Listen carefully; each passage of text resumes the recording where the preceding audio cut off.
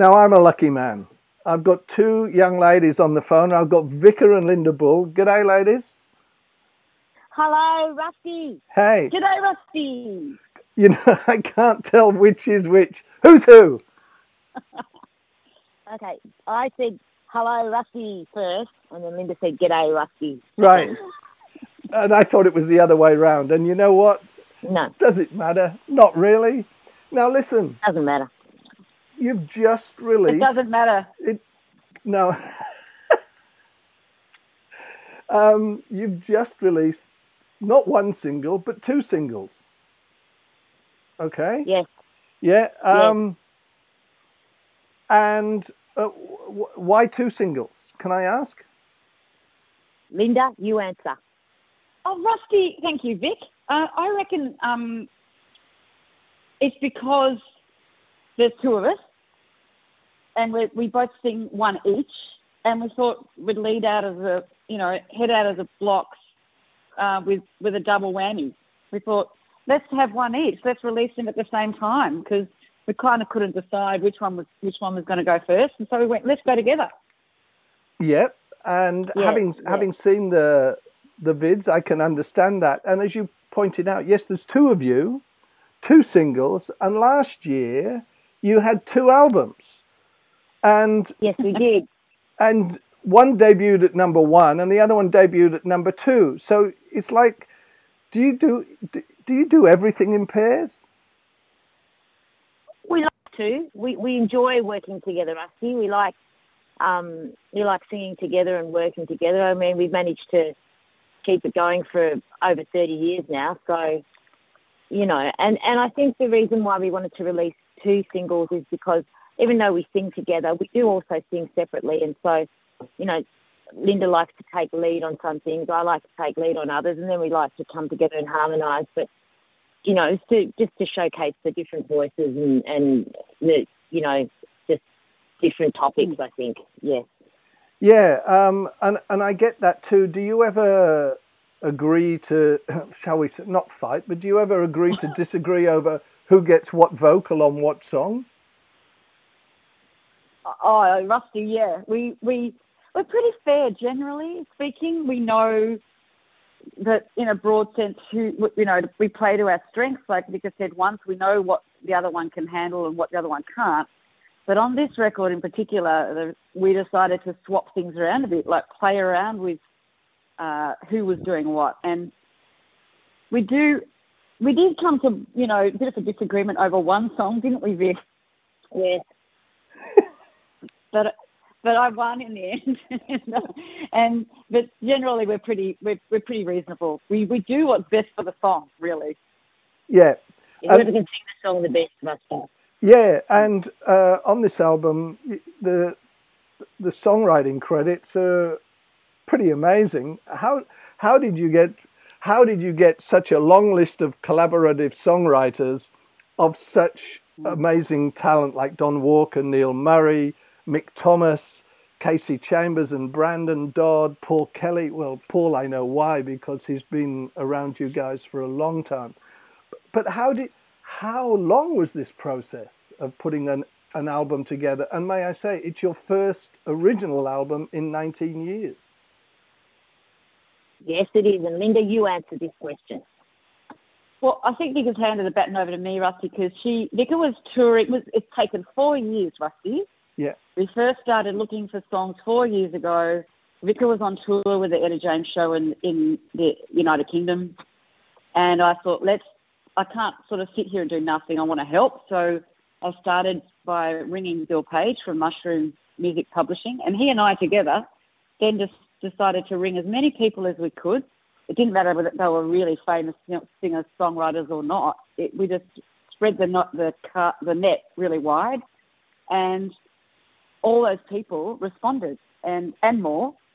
And we just took the list of songs that we had and just slowly whittled them down and over 4 years. And the 12 that are on the record are the ones that Vic and I, that stuck around the longest and that resonated the most with us.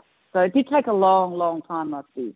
And a lot of the songwriters could have taken their songs back, and thank God they didn't. Yeah, which presumably leads to the title of the album, which is called The Wait, as in WAIT. Yeah.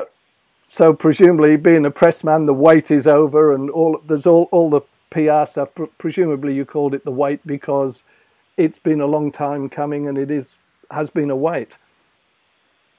Well, that's exactly why we called it that, and it was our manager, Lisa Palermo, who came up with The Wait. So we had her to thank for that, because we went through about 1,000 titles. We looked at all the lyrics, we looked at all the song titles on the album, and then we were driving along one day and Lisa said, "Why don't you call it The Wait?"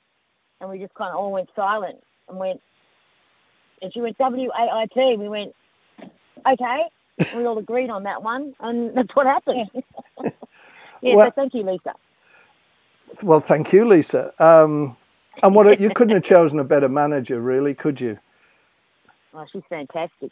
Absolutely. Anyway, back to what we're here for. But she's great. I want to say that something, Rusty, about Lisa. Sure. She's great, not only in business and stuff, but she works really well with us. You know, she collaborates with us, so she's in on everything. Like we discussed, you know, song choice and you know, everything from just about everything that we do, really. And she's got really good taste. I got to say, she's got really good musical taste.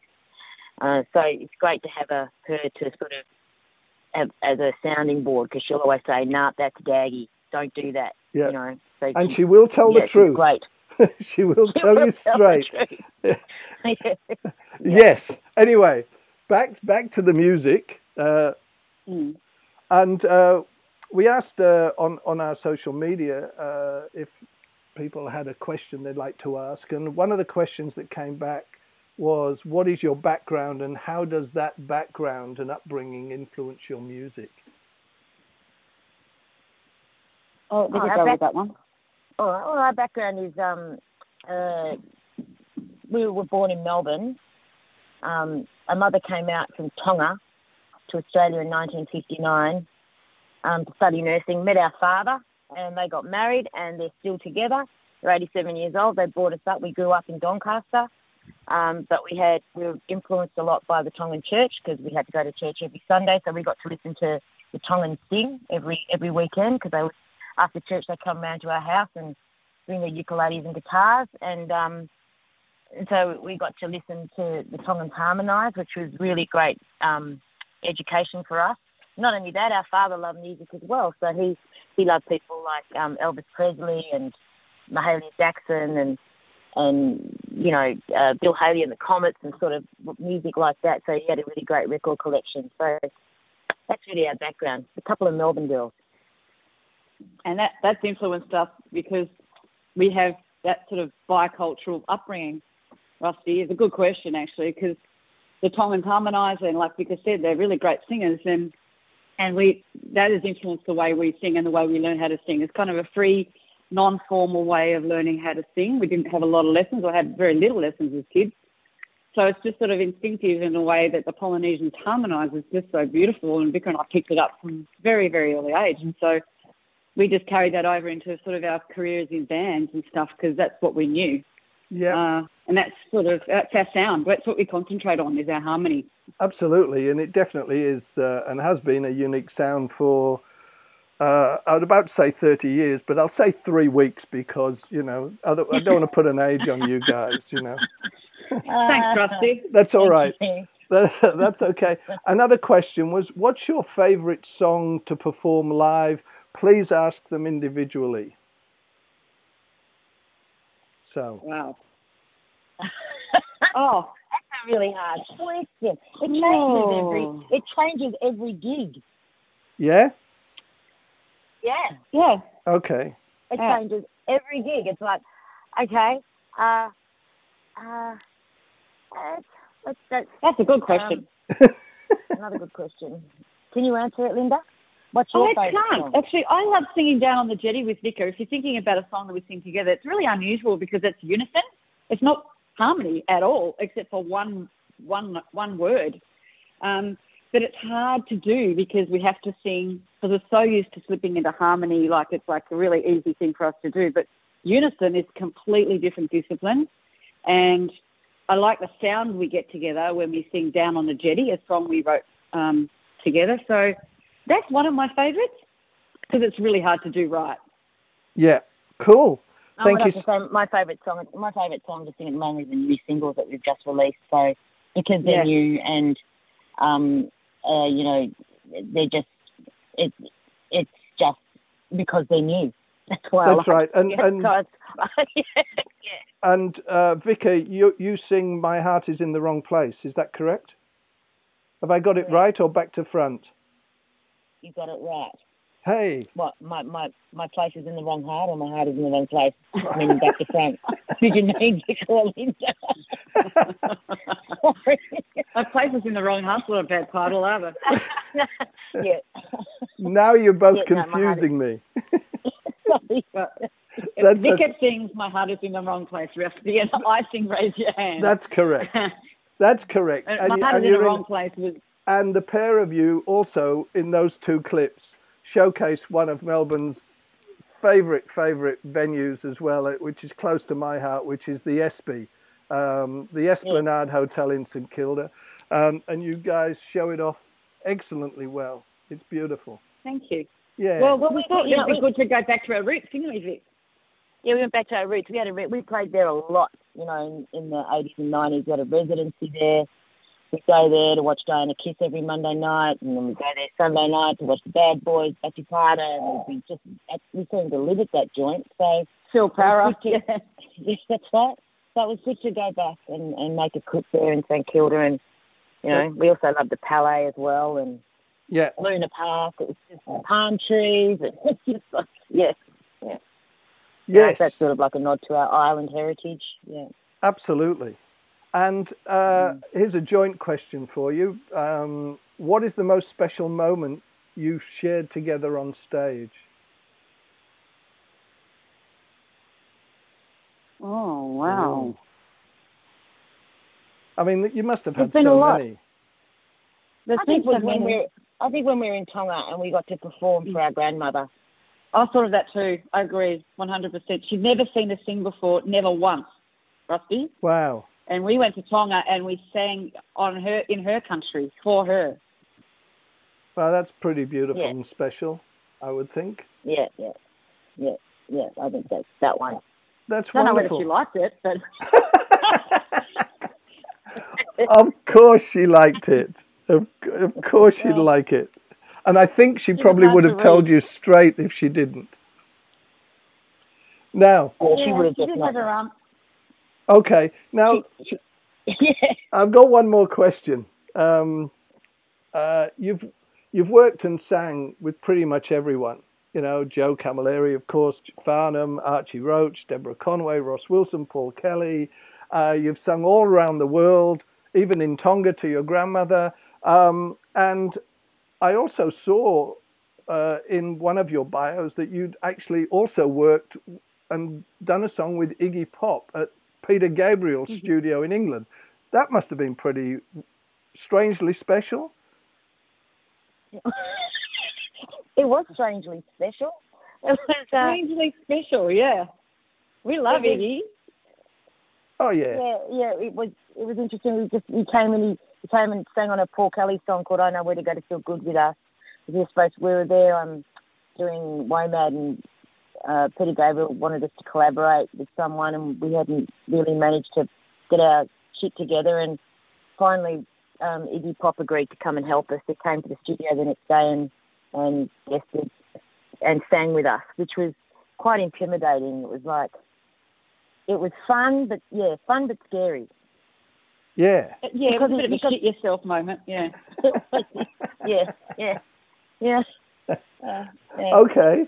Yeah, and having dropped all these names and worked with all these people, is there still a little sort of black book and they're going, I really want to work with so-and-so, we really should work with so-and-so? Who's on your bucket list still to work with? Ooh. Mavis Staples, Linda Ronstadt. There's so many, I can't. Lady Gaga. Lady Gaga. Yeah. There's a lot. Lots of people. You can't. You know, just being able, just to Just lots of musicians and lots of people we love to play with. I just think, just even just when we got to the musicians that played on our new record, they're really special people to work with, and we just, thank our lucky stars that they agreed to play on our record, really, because they're wonderful musicians, very talented. So I remember, we saw Mavis at Bluesfest actually last year and got so nervous couldn't speak. Like, we wanted to say hello and tell her how much we loved her, and she had the band room next door to us. We were just, I think we just sort of didn't Linda have the guts to say anything. Linda had a photo taken next to her name on her dressing room door. That's how much she loves her. That was as close, yeah. Yeah, Mavis is pretty special and a pretty special member of our Bluesfest family, like you guys are, because as well as being Vika and Linda, you've also been here many times with Rockwiz and stuff. So you're here pretty much every other year, sort of thing. You're part of our family, and we like to, we're proud of that too.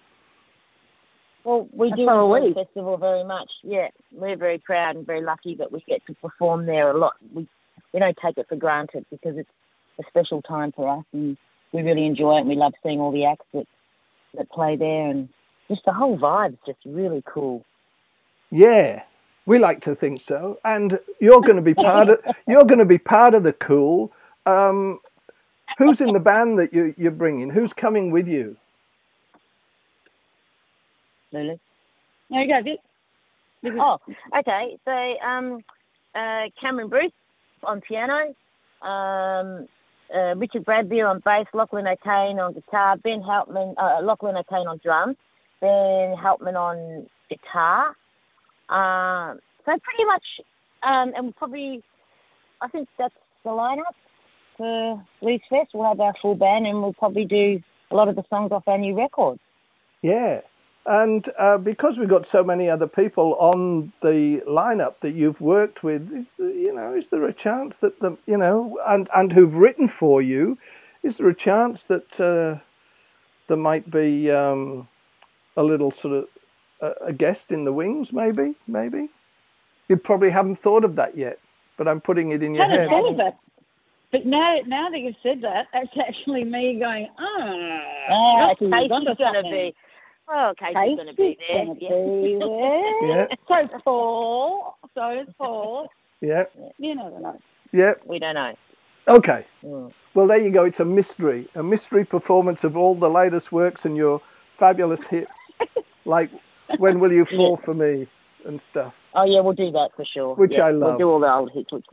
We'll do that and Never Let Me Go. And Yeah. Okay, well, on that happy note, you travel safe and stay safe till we see you at Bluesfest in just a few weeks' time. Oh, we can't wait. Yeah, we're looking forward to it, Rusty.